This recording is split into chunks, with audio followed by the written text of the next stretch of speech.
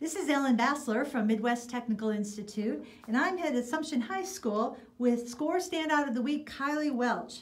Kylie, what do you like most about playing volleyball?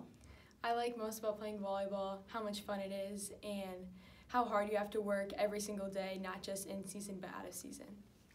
What's your favorite part of being on a team?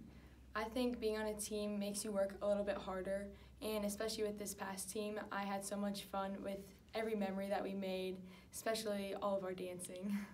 What are your plans after high school?